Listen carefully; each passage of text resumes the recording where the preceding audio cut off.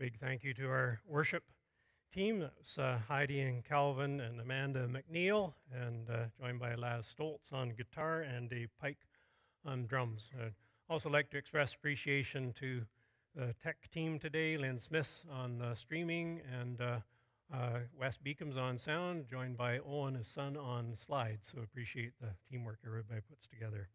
And not to forget Laura, who puts the song lyrics together each week as well, a very important part. Let's pray. Lord, thank you that you are our Savior. Thank you that our soul can sing of your beauty even when our mouths can't or are somewhat restricted. Lord, hear the devotion of our hearts and open our minds as well, we pray, to understand your will and to be obedient to you. In Jesus' name, amen. One other thing I forgot to mention, if you got young children and don't need to stretch, the projector and sound system downstairs are on, so if you want to pop downstairs and walk around a little bit, you're welcome to do that as well. Well, can you recall our church's vision statement? Loving Jesus, serving others together. Let's say it together. Loving Jesus, serving others together. An organization needs to be clear on what its mission or vision is in order to move forward together. As we head into our elections meeting this Thursday, our gospel reading helps us look afresh at our mission, our vision, what we're about, what Jesus wants us to be about. As we look at today's passage, there are three main categories: the motivation for the proclamation, the why; the message of the proclamation, that's the what; and the mockery of the proclamation. That's a caution about the who, that not everyone will welcome it. First, what ought to be motivating the church to be evangelistic? After all, it's right there in our name, in our denomination's name, Evangelical Missionary Church. In our reading, we see a couple of motivators for the 12 disciples to share the gospel, the evangel, the good news. A couple of the motivators are the misery of those around and the magnitude of what's at stake. First, the misery of the masses. What motivated Jesus anyway? Matthew 9:36 says, "When he saw the crowds, he had compassion on them because they were harassed and helpless, like sheep without a shepherd." The Greek word behind compassion reflects being moved as if to one's bowels. We might say gut-wrenching. What was it about the crowds that struck the master? They were harassed, it says, or troubled, and helpless or thrown down like defenseless sheep. About a week ago, Patty and I traveled to Owen Sound to get a male sheep to be a mate to Callie, our female calico sheep. His name is Rambo. Creative, huh? He seemed to adapt pretty well to being in the pen with the other sheep and goats. But then there was the first day I took him out to the pasture with the others after taking our 4-year-old horse Jade out first. Yes, Rambo had been in the pen right next to Jade, so probably had some idea there was this big creature on the other side of the wall. But when Rambo got out to the pasture and looked up and saw this huge, powerful animal a few yards away, Rambo couldn't take his eyes off Jade. He was mesmerized. He just stood there and looked. "You're leaving me out here without any protection right next to that?" And he just kind of stood there, big-eyed, stared, probably feeling a bit like a very small, helpless sheep. 21st century culture is the most technologically connected one yet, with all our networks and devices, but it is simultaneously perhaps the most disconnected one yet. After supper, young people retreat to their rooms on their individual devices. We walk down the street tethered to our phones, not bothering to greet the person passing us. And now COVID has accentuated the isolation and aloneness much more. Seniors stay home to protect themselves, being deemed in a more vulnerable category. We daresn't hug or shake hands, so touch is minimized. Masks make it seem we're hiding our face and stop us from communicating a smile. Businesses are struggling, franchises closing. Some folks have to resort to EI or look for new jobs. It's a challenging time. The Centre for Addiction and Mental Health, CAMH, is Canada's largest mental health teaching hospital, one of the world's leading research centres in its field. Between May and September this year, CAMH surveyed 1,000 Canadians to understand the mental health and substance abuse impacts of COVID-19 and to track changes as the pandemic unfolds. You can see in the graphic here, 21.1% experienced moderate to severe anxiety, up from 19.2% in the previous period. 25.5% engaged in binge drinking. That's a quarter. 20.1% reported they felt lonely.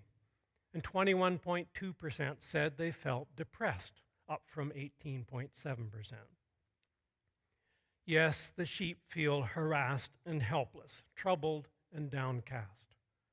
Are we moved about their state as Jesus was affected down in his innards? Another motivating factor to be proclaiming good news is the magnitude of what's at stake. See 10, verse 14 and 15.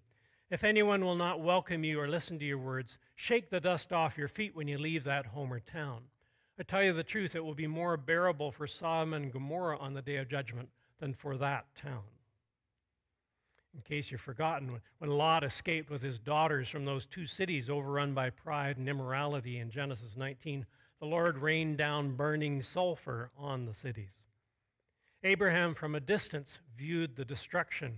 Genesis 19:28. He looked down towards Sodom and Gomorrah, toward all the land of the plain, and he saw dense smoke rising from the land, like smoke from a furnace. Yet Jesus is saying those who reject the words of his messengers will be worse off than Sodom and Gomorrah. The Apostle Paul, writing to the Thessalonians, explained that when Jesus comes, it will be like a thief in the night. Some will suffer wrath. 1 Thessalonians 5, verse 3 there says, while people are saying peace and safety, destruction will come on them suddenly, as labor pains on a pregnant woman, and they will not escape. Destruction and eternal condemnation are a very real possibility for some we know. What if what you have to share about Jesus could spare them that? Do we really believe it? Or have we bought into pluralism's lie that all roads lead up the same mountain? Even the other major religions of the world don't believe that. They make exclusivistic claims. If that were true, the cross would be just one more option instead of absolutely necessary, like Jesus said it was. Next, the message. So there's a bit about the motivation for evangelism, the why. That's the misery of the masses and the magnitude of what's at stake. Next, let's look at the message of proclamation. What's Jesus actually presenting? And what should we be presenting to a lost world? I see in this passage two principal things, his mastery and from me to membership. First, his mastery. Verses 37 on Jesus' image for lost people changes from sheep to a harvest field. Have you noticed how much corn has come off already? The harvesters have been busy in Huron County. Matthew 9:37. And he said to his disciples, the harvest is plentiful, but the workers are few. Ask the Lord of the harvest, therefore, to send out workers into his harvest field. It's an abundant harvest, apparently. It just needs to be gathered in, lest it go to waste. But note here, there is a Lord of the harvest. God's in control. He's not wringing his hands, fretting about the outcome or which side's going to win. We need to be asking him to provide laborers to gather in the harvest. Also note the specifics of what Jesus is proclaiming in his preaching. Matthew 10:6-8. Go rather to the lost sheep of Israel. As you go, preach this message. The kingdom of heaven is near. Heal the sick, raise the dead, cleanse those who have leprosy, drive out demons. Freely you have received, freely give. The Greek word for preach here means to announce a proclamation, the way a herald might call out an official announcement in the town square or announce the arrival of a royal party. Proclaim what? The kingdom of heaven is near, at hand, right nearby. In fact, after Jesus' death and resurrection, it would be present in effect. Matthew 28:18. Jesus came to them and said, "All authority in heaven and on earth has been given to me." The king had been enthroned. Do we really act in our Christian life as if Jesus is truly our king, our master? Is he actually in control, or are we trying to call all the shots? The fundamental confession of a Christ follower is that Jesus is Lord. Romans 10:9, that if you confess with your mouth Jesus is Lord and believe in your heart that God raised him from the dead, you will be saved. That's the solid promise in God's word. Are we accepting that, believing into it, acting like it's true? Is our message actually meaningful to those around, to those who haven't grown up in the church? So does it sound like we're talking jargon or gibberish? Phrases like, "Are you saved?" or "Christ is Lord" may sound canned and not be all that meaningful to the iPhone generation. I was listening to a Carey Nieuwhof leadership podcast in which he was interviewing Gordon MacDonald, a leading pastor and author and one-time head of InterVarsity Christian Fellowship. Gordon MacDonald is now 81 years old, so provides some good perspective. But he said something that challenges rote evangelical thinking. Gordon MacDonald said, "I think this period of time is going to change our theology. And just as has happened in Luther's day, and St. Francis' day, and Patrick's day, and Wesley's day, we're going to come out of this with a new way of saying the gospel. Billy Graham's way of saying the gospel doesn't work anymore. Bill Bright's doesn't work anymore. So get ready for something new." End quote. What's that, you say? Billy Graham's and Bill Bright's way of saying the gospel doesn't work? Four Spiritual Laws is falling on deaf ears. If you don't know about Campus Crusade, which Bill Bright founded, and Four Spiritual Laws, go to 4laws, the number 4laws.com, and it's laid out there. Still very good truth, but is that enough to say these days? Isn't that the heart of the Christian faith? God loves you and has a wonderful plan for your life and so forth? Don't worry, I'm not going to spout heresy here. That method of expressing the good news worked back then, but it needs to be repackaged for a new generation. Carey Nieuwhof pressed Gordon MacDonald on this, mentioning Tim Keller had said if he were starting over, he would frame everything around identity. MacDonald responded, I'm editing a bit here, "We were talking about the value of the story of the gospel, and I, for one, have always been a storyteller and think everybody else should be, that the gospel transits across cultural lines through story form." Keller's comment about identity is probably right. For me, MacDonald says, the key word would be community, that the Christian journey is not a journey alone. It's a journey in fellowship we lead. "Believe on the Lord Jesus Christ, and thou shalt be saved, and thy house." Those last two or three words have been ignored by evangelicals for many, many years because we put our emphasis on the individual coming to Jesus. But if you read history, people came to Jesus in groups in those first years. A family came to Christ. A tribe or a village came to Christ. Much of Christianity is lived in concert with other people. We put too much of an individual emphasis upon it. So, and a quote from Gordon MacDonald. Well, that's one person's response. How would you reframe the gospel in a form your friends might hear better? Is what we're sharing truly good news in that it addresses the issues and concerns modern and postmodern people have?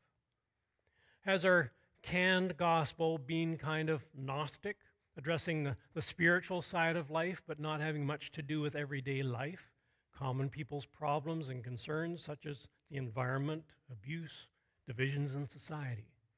Is there a repackaging we can do which will both keep the essence of the biblical message but tell it in a way that hits on some of these other issues? Look again at verses 7 to 8 in Matthew 10. Jesus said, "As you go, preach this message, the kingdom of heaven is near. Heal the sick, raise the dead, cleanse those who have leprosy, drive out demons. Freely you have received, freely give." Jesus apparently isn't sending the 12 out with simply a verbal message. It's more than just words. Healing sick people, probably laying on hands and touching them as Jesus tended to do. Raising the dead, cleansing lepers, the very hardest cases to cure back then. Driving out demons, sometimes actual exorcisms are needed. Sometimes people with mental illness or those who are stressed out benefit from Christian counseling, genuine friendship, the community of going out for coffee, becoming a regular part of a small group where other group members call them up from time to time and see how they're doing. The gospel is not just for our relationship with God. It's salt for society, light for our relationships. The two greatest commands, love God totally and love your neighbor as yourself, bind together the vertical and horizontal dimensions in life. Heal the sick. A lot of Western medicine, unfortunately, involves going to the doctor's office, running some tests, and getting a prescription for some pills, without much attention to diet or other lifestyle and relationship issues that may be part of the problem. Is Jesus suggesting a more holistic approach? Does receiving Him come with implications for other lifestyle decisions that can impact our health? For example, if we're addicted to comfort food due to low self-worth, or behave compulsively in response to past traumas over which we had no control. Matthew 10:12 to 13 is very intriguing in this regard. He said, "As you enter the home, give it your greeting. If the home is deserving, let your peace rest on it. If it is not, let your peace return to you." Let your peace rest on it. Let it return to you. What's Jesus talking about here? The Greek word would be reflecting the Hebrew word shalom, which is much broader than just peace in the sense of absence of conflict between two opposing parties. Shalom is more holistic, touching many dimensions of a person's life. John MacArthur describes it as prosperity, well-being, or blessing. Are you experiencing shalom and wholeness in your private life, your thought life, your family relationships? Are you feeling accepted and valued in your community? Do you have a hope and a future? If not, how might the good news of Jesus enter in and adjust the control settings, take out the garbage of past failures and resentments, fill you with the Holy Spirit so you're assured of God's love and direction, empower you to take steps of reconciliation, apology, settling unfinished business in a positive way? What's the kingdom of heaven translate into in each dimension when you get off the throne and let God be in control? The proclamation of Jesus is about His mastery. It's also about a new membership, broadening us from me focus to realize we're members of a much larger body, the body of Christ. As we let Jesus be in the driver's seat, others will notice and begin to either support you in your new walk or resist you, even oppose you. There's a sorting out that's going to happen, including possible alienation by family members. But followers of Jesus become aware of God's Spirit, joining them together in Jesus' name. Verse 20, "For it will not be you speaking, but the Spirit of your Father speaking through you." That's a new birth, a new connectedness to God Himself through the Holy Spirit, bringing love and joy and peace and so on into our lives, independent of what's going on around us. Matthew 10:40 also alludes to this new membership. "He who receives you receives me, and he who receives me receives the one who sent me." That is, you receive God the Father when you receive Jesus, which the disciples experienced when the Spirit was poured out upon them at Pentecost in Acts 2. There's new membership, a new sense of belonging. One of my favorite verses to put on a membership certificate when somebody joins the church is Matthew 10:32, where Jesus says, "Whoever acknowledges me before men, I will also acknowledge him before my Father in heaven. Jesus will say, she's mine, or this one belongs to me. He will claim you, own you, acknowledge you before God Most High. So, how are you going to repackage your proclamation? How can you retell the good news about Jesus without resorting to canned jargon that would leave a seeker blinking in non-comprehension? Are you prepared to walk with them through a process rather than just sharing a tract with them one time and then never seeing them again? Where's the relational side to your evangelism? As the saying goes, people don't care how much you know until they know how much you care. Duffy Robbins notes, it takes two things to catch fish, bait and patience. Whether we like it or not, fishing for people will always involve both, and it may occasionally require an all-nighter or two. That's the evangelistic task. On the other hand, no fisherman in his right mind continues to catch fish without giving some thought to how he will preserve them and keep them fresh. Otherwise, at the end of the day, all he has to show for his labor is a big boat filled with smelly, dead fish. End quote. Next section, the mockery of the proclamation. Jesus warns his followers that it's not going to be smooth sailing once they align their lives with his kingdom. Verses 16, 17, I'm sending you out like sheep among wolves. Therefore, be as shrewd as snakes and as innocent as doves. Be on your guard against men. They will hand you over to the local councils and flog you in their synagogues. It goes on to say they'd be brought before governors and kings, verse 18. They'd be arrested, verse 19. There will be a sorting out, a sifting of nuggets versus sand. Their membership in Jesus will cause others to walk away from them, even oppose them. Verses 21 to 23. Brother will betray brother to death, and a father his child. Children will rebel against their parents and have them put to death. All men will hate you because of me, but he who stands firm to the end will be saved. When you're persecuted in one place, flee to another.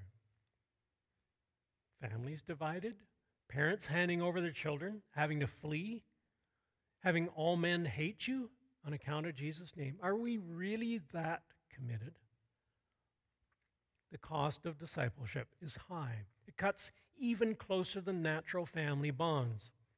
Verses 38 on, Jesus introduces a new concept, the cross, which his listeners must have viewed as an instrument of violent, traumatic death reserved for the worst criminals. Matthew 10:38. Anyone who does not take his cross and follow me is not worthy of me. Whoever finds his life will lose it, and whoever loses his life for my sake will find it. Finding life. But we find it in losing ourselves for him, being drawn into his expansive and challenging and marvelous kingdom. His mission is our mission. The challenge Jesus calls the 12 disciples to is still ours today in some respects. How do we speak it afresh in a divided, COVID-threatened, fragmented 21st century world? How do we announce the peace, the shalom Jesus brings in a way others will hear? Here's an example from Time magazine about one brave person courageously pursuing their mission.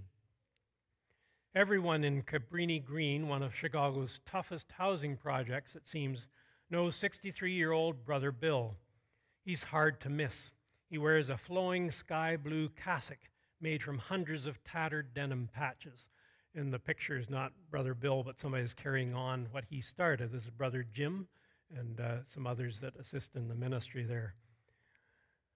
But Brother Bill's mission is to bring peace to the troubled housing project. 53 times by his count, he has waded into gunfire in order to stop it. 53 times the gunfire has stopped, and 53 times he has emerged unscathed. He talks trigger-itching assailants into putting away their guns and going home to their families. He sits beside wounded gangsters who hope to die and persuades them to live. And he insists that there is nothing special about him or his accomplishments. He just says, I'm an ordinary man on an extraordinary mission. He doesn't preach, he loves. One of his fans, a 22-year-old vice lord, says, "I really think God sent him here." Wow. An ordinary man on an extraordinary mission. You'd have to be super committed to your mission in order to wade into gunfire.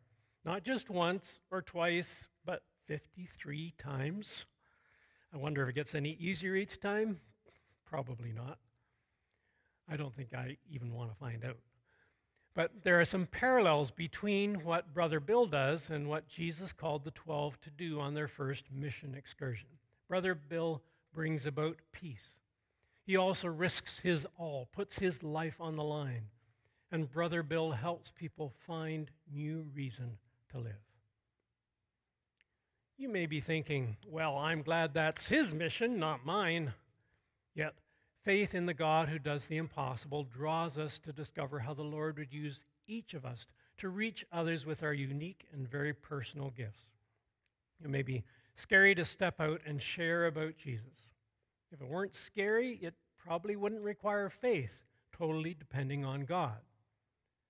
May the peace of Jesus come to a house near you as we continue as a congregation to discern together how the Lord is calling us to proclaim his mastery and shalom right here where we live. Let's pray.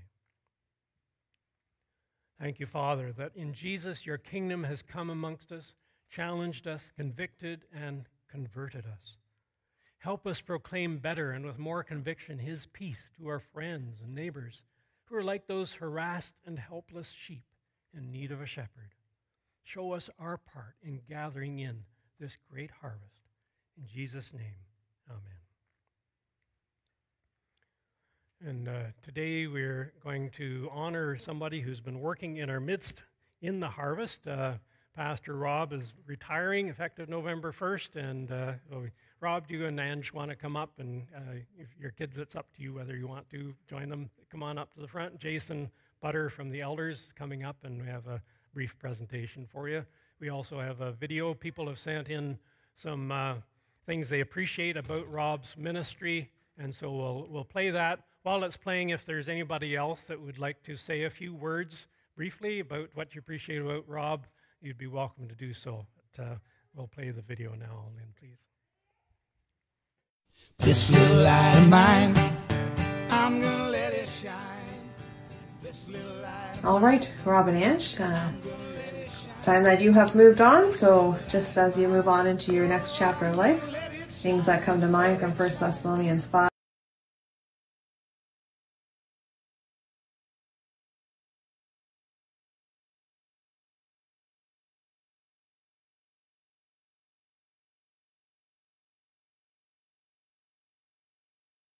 Little light of mine, I'm gonna let it shine.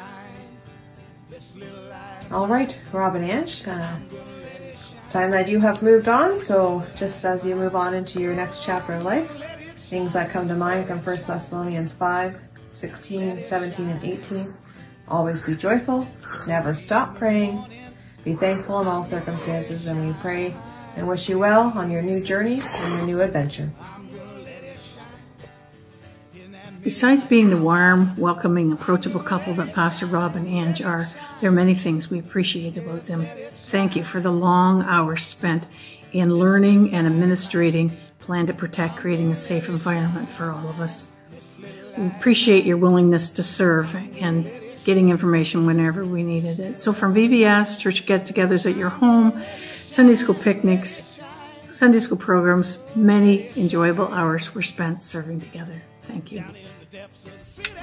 Hey Rob and Ange, you can probably tell by the background exactly where I am, and I know you guys would appreciate it, so that's part of the reason why I'm making the video where I am. Anyways, just wanted to say a quick thank you from both Melody and I for the way that you've spoken into all three of our kids' lives over the years. It's been amazing to watch you guys work with the youth of both our church and the community at large. And our prayer for you is that as you go forward, God will continue to direct your paths so clearly, and that he will continue to bless your work no matter what you do. God bless, guys. Hi, Uncle Rob and Annie Ange. May the Lord bless you and keep you, make his face shine upon you, bring graces to you and give you peace. I love you, and so does Jesus. Amen.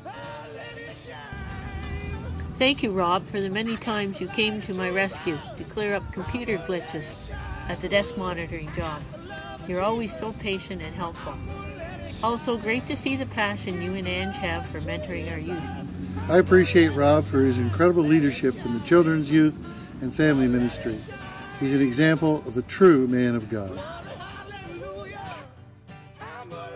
To Uncle Rob and Annie Ange, we made an acrostic poem for you. The C in Campbell stands for courageous. A stands for amazing. M stands for my aunt and uncle. P stands for people, person. B stands for believer in Jesus. E stands for enjoyable to be around. L stands for lovable. The other L stands for laughs a lot.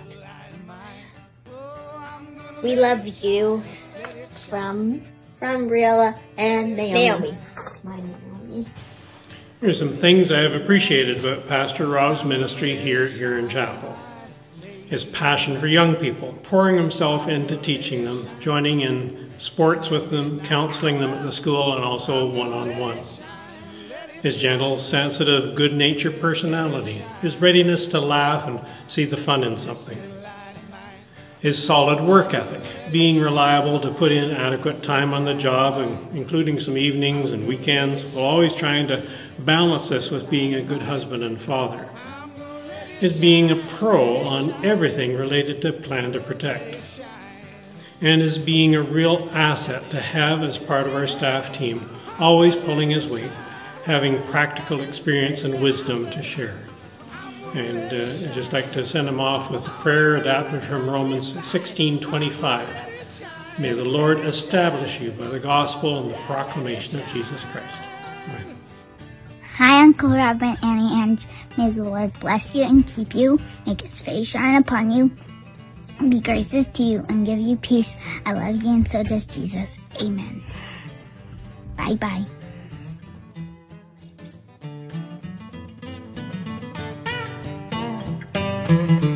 In that fiery furnace.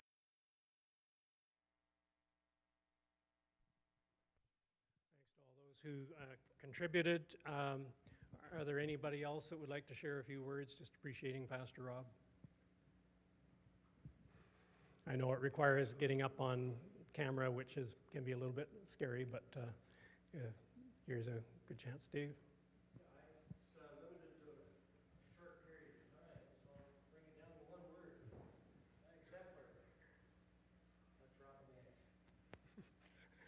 If you didn't catch that, it was exemplary. Thank you, Dave. Oh, very true. Anybody else?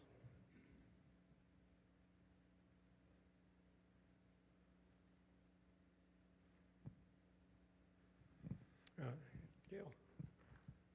There.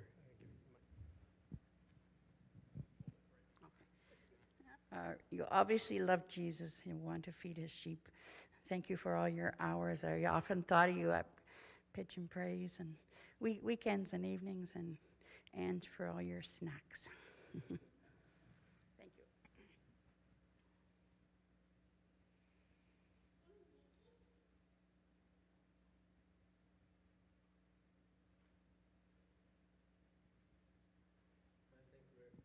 We're so blessed to have them in our community, real pillars that we can look to, and just thank the Lord for their impression that they have on the young people and the youth, the hearts that you have to lead and to serve. You're a real good witness for this place and for this area, and we thank you for it.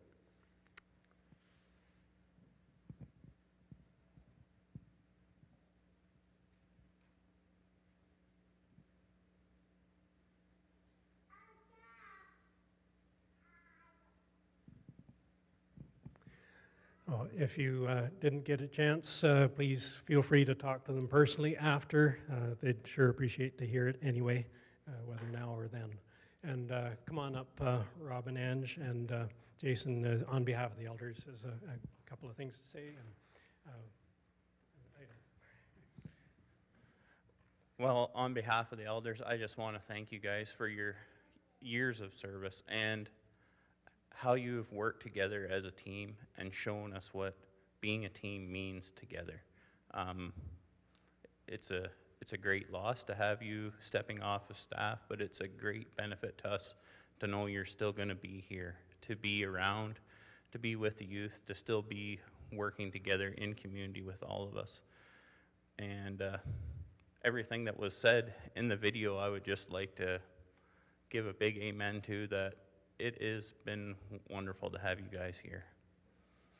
And as you move forward into your job that you started, that also is ministry. It's not just because you're not in the church doesn't mean you're not involved in ministry. So you still have that wherever you go. And as not everyone knows, Rob's work computer that he's had here for the last couple of years or longer probably, we're as elders are giving that to him to keep as a small token of what as a gift, I guess, kind of. And I just want to thank you both so much for what you've done. Can I talk for a couple? One good thing, by getting this computer, we don't have to delete the thing. The Plan to Protect is all on there still, so there we go. I've been reflecting this week on a passage that I preached on Thanksgiving. It was a good reflection for me. First of all, we've been a team here for years, 13 to be exact, right? I've been here for 13 and longer than that. Yeah, so it's because of all of you that this has been such a sweet little ride. As you reflect, though, as a leader, there are times that you need to say, it's really not about the person who's the leader, it's about the community as a whole. And so sometimes, as the leader, you need to just take a step and say, no, I need to back up and let people, the congregation, move forward together and not make it about a leader thing, make it about a church thing, a congregation thing. Let's move forward together. That's how it's supposed to be. The other beauty of this is, like Jason said, I have moved into another job, and it's in the world, and it's different, and it's good. Like, it's a good spot to be, and yeah. Ange and I are still doing discipleship ministry. I started my group this week, and Chester's going, and it's been going for a long time. Yeah. So, yeah, we're still doing ministry, and we love it. So, thank you. Thank you, thank you.